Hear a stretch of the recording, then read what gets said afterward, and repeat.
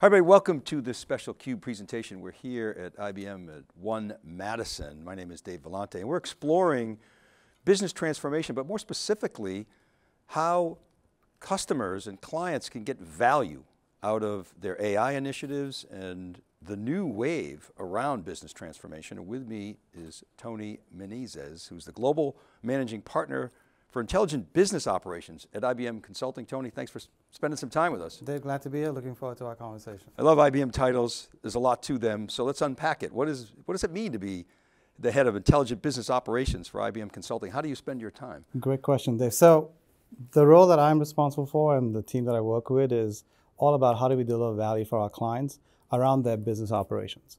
A lot of times clients will run finance operations, HR operations, procurement operations, and increasingly we're moving along with customer service and marketing operations and also some very specific industry operations.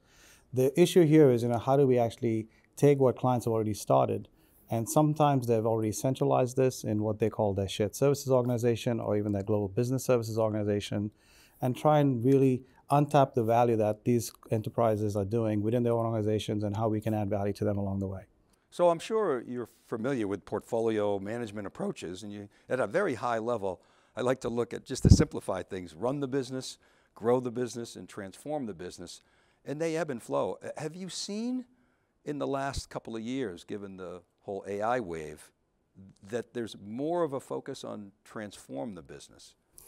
Very much so. In fact, if you look at the business that we're involved with, which is really around business process outsourcing and operations, it has evolved from being a very labor-centric business, where it started over 2 decades ago, to over the last 5+7 years, kind of becoming more of a tech-infused business. But today, it's all around process transformation. How can we leverage the insights we have in running our clients' operations across all those domains and actually bring those insights to them, leveraging technology around the process to really give them a truly transformed operations. And in doing so, we're actually finding that there's a tremendous opportunity to unleash value for our clients. We do believe that GBS organizations or global business service organizations, can and should be growth enablers within the enterprise. So again, to simplify things, CXOs, CFOs, CEOs, they want to drive more cash flow, put money at the bottom line, but there's an inertia in organizations, and there's a tendency to pave the cow path with processes. How do you sort of balance those, and what are you seeing, particularly, are you seeing any patterns in terms of AI flywheels and process flywheels that are emerging? I think what we are noticing, quite honestly, is that because we take a look at how the work is getting done, we're able to tell clients with data that these types of work efforts is basically either unnecessary or, even better, how work can be done differently to unleash value. A lot of our commercial conversations we're having with clients is now we're putting our neck out to say we can deliver the outcome and we'll get paid on a percentage of that outcome that we delivered.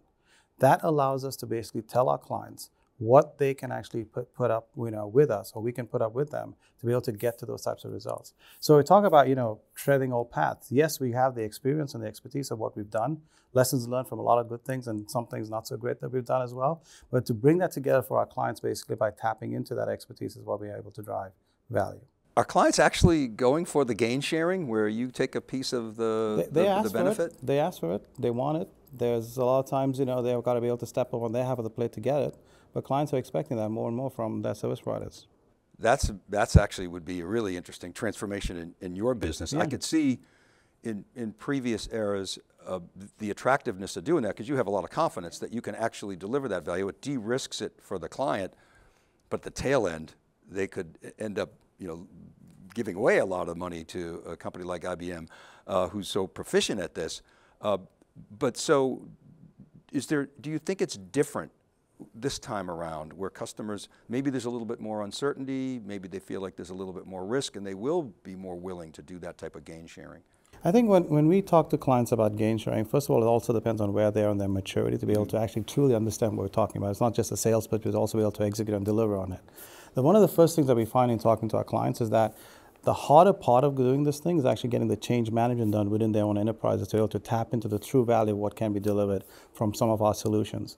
So to us, it's actually a journey that we take with our clients. It's not the very first thing we would do for a client that's not yet mature, that's not yet gone to the baselining and understanding what their true operating costs and models are. But once we are able to work with our clients and actually be able to demonstrate to them what insights we have, what can be done, then it's a matter of what's the right commercial model to work with them on actually getting to that value.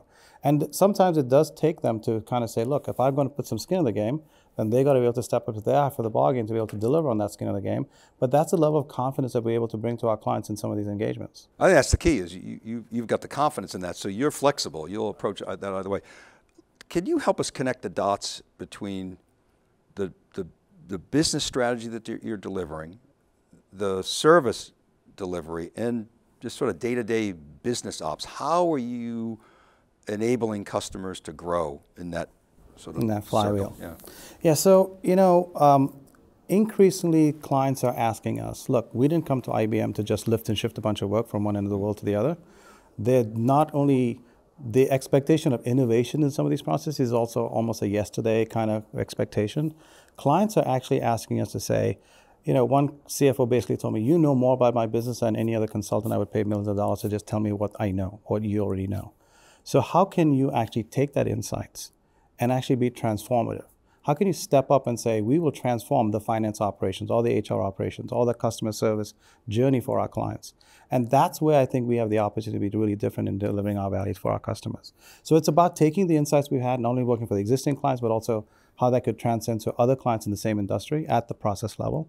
Process is critical here because that expertise is what actually allows us to be demonstrative to a client, driving the change that's required on the client side, and bringing technology to enable all of that. Glad you mentioned process, because there's obviously a lot of buzz about agents and agentic, and we joke that there's a lot of agent washing. But processes, it's not just the data. The data is hard enough to get your arms around, but having that process knowledge seems to be fundamental if you're going to actually not pave the cow path and you're going to reimagine your processes, which is, I think, very important, because these startups are going to come out of the woodworks. You always hear these stories about 5 employees getting to $1 million, or 2 employees getting to $1 million of revenue in a week, kind of thing. Okay, maybe that's an overstatement, but it's illustrative of how things are going to change in this new era. So if you're an incumbent, you really need to rethink where your processes can be streamlined. So when you think about agentic AI, what are you seeing that's real? How are clients applying that with specific process knowledge, and what kind of outcomes are you seeing?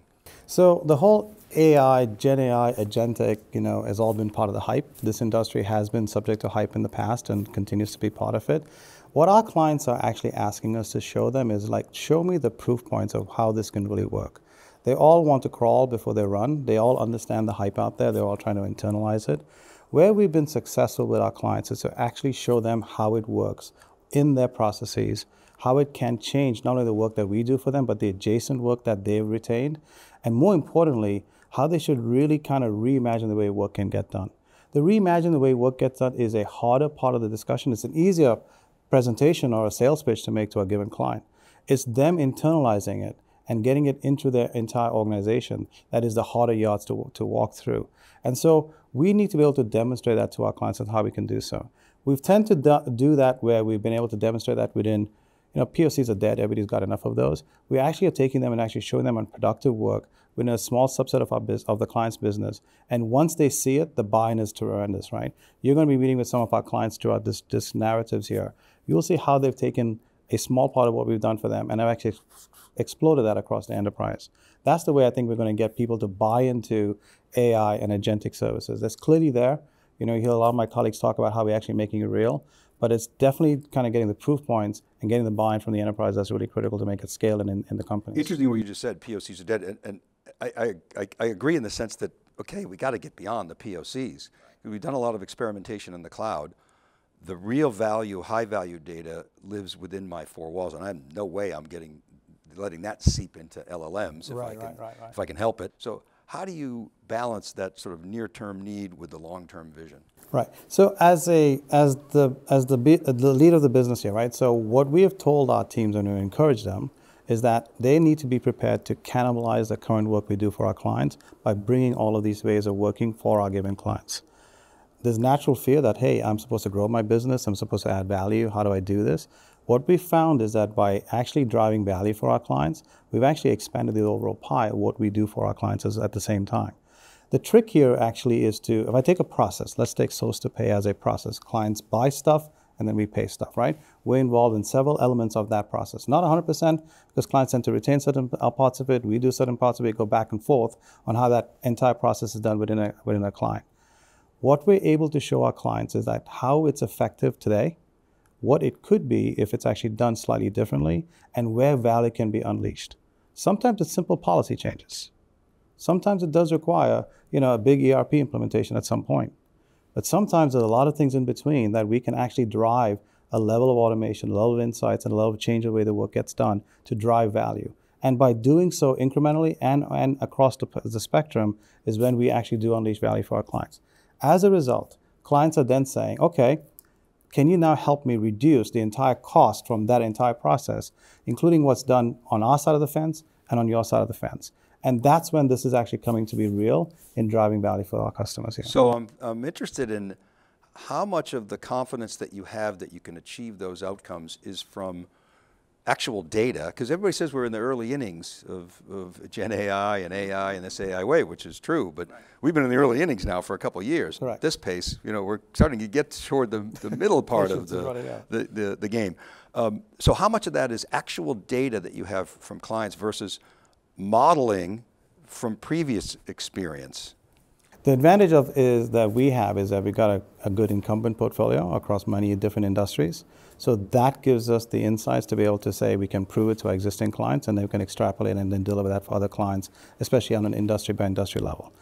It does start with data. If you go back, one is data, it's the operational data. We know how our clients are doing. We know how they benchmark against, at the process level, how they get benchmarked against others in the industry or best in class, et cetera. But then to make it real for a customer to adopt all of these new technologies, AI, Agentic, and all the other things you threw out there, it does require us to be able to access the client data around that process. And we're working with our clients on how to extract that. We recognize they've made significant investments in their core systems, whether it's the ERP systems or the HRM systems or the CRM systems. So we're able to just leave those in place, but extract the data, manipulate the data that it needs to do to facilitate that workflow and push that data back. One very important thing in all of this, Dave, while we have a lot of focus around data and process improvement, this work is now getting to be a lot more digital operations, and it's critical that we actually have a consumer-grade experience for any consumer of this service. And to me, the consumer is the internal employee that's doing work in the enterprise. It's a supplier that supports that given enterprise. It's even customers of that given enterprise. And that consumer-grade experience is really critical because all of the digital work that we can do, if that experience sucks, they're not coming back, right? They're going to call back and they're going to go back to that labor-based play. And so this is really an important part of us. To us, the formula is process expertise, understanding where the client's data is to support those processes, and giving the consumers of that service a consumer-grade experience that really brings together the adoption of new ways of working that unleashes the value for our clients. What you just described is actually a data transformation, whereas you're actually not sucking in all the data, putting it into yet another stovepipe, doing some analysis on it, and then it's now you've got another batch job. Yep, it's an asynchronous process. You're actually describing what I sometimes refer to as a real-time representation of an intelligent enterprise. Is that where we're heading? That is, data is it, I'll be honest with you. In fact, we've been debating as to what do we call ourselves when we approach our clients. Somebody even said we should call ourselves business data services was one of the names that came out there. But look, data makes all this work, right? It's about, and clients are struggling with this. It's a big issue. It's all over the place. There's no standards within the enterprise. People call the same things by different names. So we have to work with our clients to get that all to the right level, but we do believe that that's the way to unleash the value within the enterprise. So last question, a lot of action obviously in the public cloud. Are clients prepared to go and bring that AI to the data? They're not going to put that proprietary data in the cloud, most likely. Why move it if it's working? I want to modernize it there, bring AI to that data. Describe the spectrum that you're seeing in clients across the board? Well, if you go back and look at the types of services that we do, right, from financial services to HR services to procurement services to customer services, clearly the stuff that's customer facing, clients are able to consume it. It's a lot of that's already on the web or the internet. So some of that content that's product centric or service centric, obviously the clients are willing to let that be in the public cloud. When it gets to the financial systems and the HR systems especially, there's a lot of sensitivity to what can or cannot be used elsewhere. We are working with clients and actually bringing that in a hybrid way so that they can leverage the capabilities that's out there. We're working with them on models that actually make sense for their enterprise, and that's the journey we're on, right? So it is really about kind of giving the client the blend of what's appropriate for them to be able to achieve the objectives. Okay. All right, thanks so much for spending some time with us, really Thanks appreciate a lot, appreciate it. All right, keep it right there. We're going to dig deeper into how IBM is helping clients transform. We've got some customer case studies as well. This is Dave Vellante, you're watching theCUBE.